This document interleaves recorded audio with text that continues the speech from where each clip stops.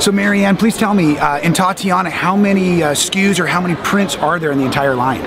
There are 21 pieces in this collection. In multiple colorways? In 2 colorways. Nice.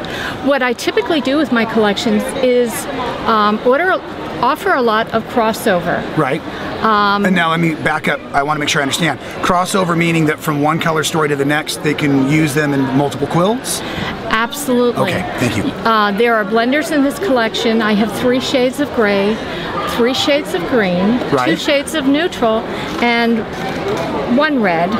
But all of these blenders, for the most part, can work on either side. Right. So it gives the quilter a lot more variety and potential and options for making their projects. Oh, fabulous. Now, you were sharing with us a little while ago about one of your special new blenders you just did. Would you like to explain a little bit more? Sure. I was very intrigued with the texture of some of the antique fabrics where their backgrounds are linen weave. Right. And I wanted to reproduce that for the quilter because we don't want to use a linen cloth. It's too scratchy and heavy and not washable. Right. So we want that beautiful cotton.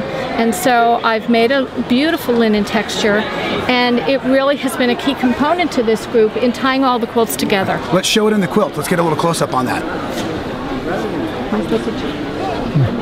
Go ahead and point it out. This beautiful red fabric is the new linen texture.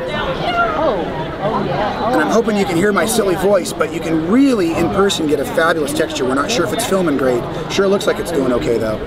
And it really has a fabulous, fabulous feel to it when it's all done. And beautiful quilting, by the way. And I've offered this in multiple colors, the vanilla, the charcoal, there's also a green, and it really is a key piece to this group in enabling quilters to pull all the fabrics together. Fabulous. And let's bounce real quick over to your other colorway within the product line, because I don't think anyone's got to see that yet, and we can talk a little bit more, because you also do patterns, right? All of these are patterns you've created, is that true? Yes, they're all my original pattern designs. Sometimes I have an inspiration. The quilt that I'm in the way of? That you're in the way of. The Let's do this.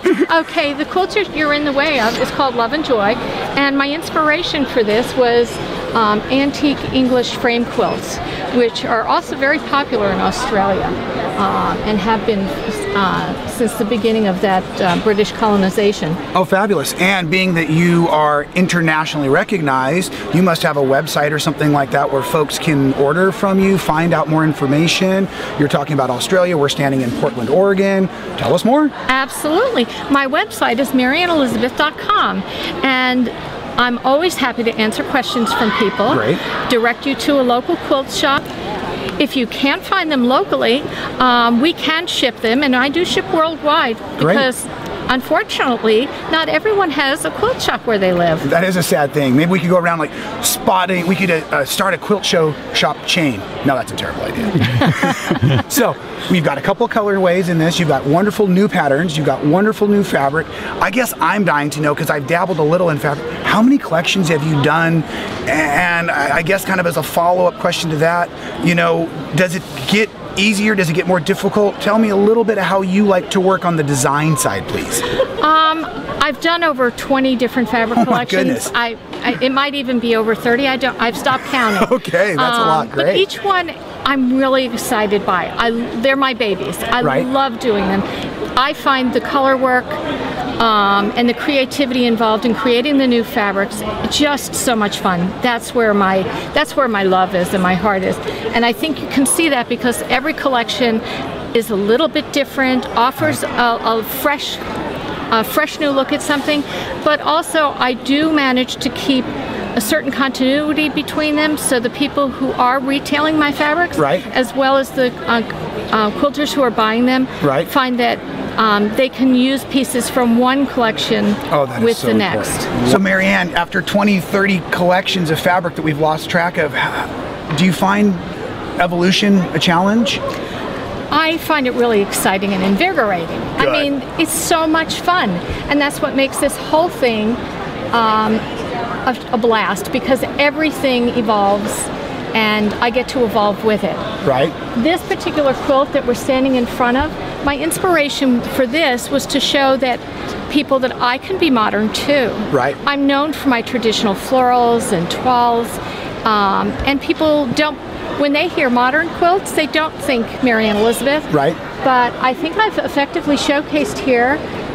This quilt has a nice transparency, and the floral, which is typically the major print in a collection, is just used as a tiny accent.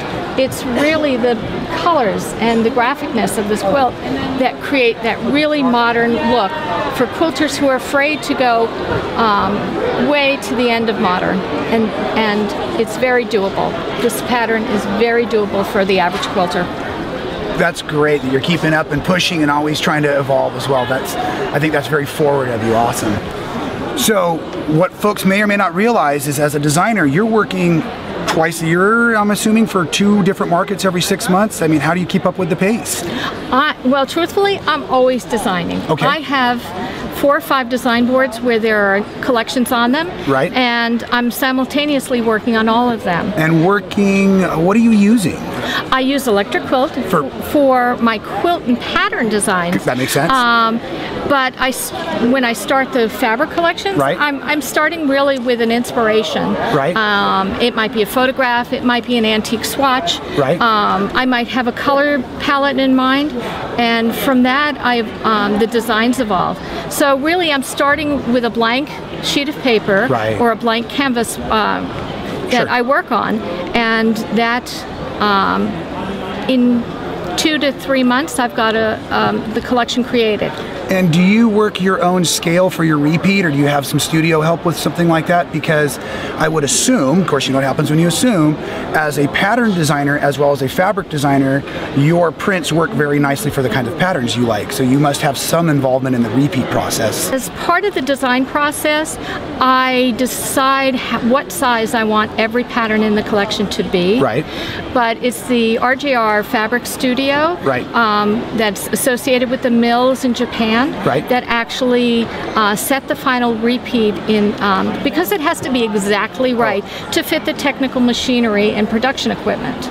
I've been there, I understand that, absolutely. Yeah, and for me, I always found that I enjoyed the design so much that the folks that are terrific at the technical be terrific at technical, and I get to go back to designing as well. So exactly. What a fabulous collection you've put forward, very romantic. I hope it's showing as wonderful on film as it does here in person, and I will say thank you so much for spending some time with us. However, throw your website out there at least, or give a quick plug, would you? Absolutely. It's marianneelizabeth.com. A lot of the patterns and quilts that are hanging on the wall are headed to quilt magazines. So quilters will be able to find them over the next few months to give them inspiration as to what to do with the fabrics that I've designed. And that's great because it's all here, it's all live, and it's ready to ship, right? Exactly. Bravo. Come here, give me a big hug. You did terrific. Oh, awesome. Thank you so much.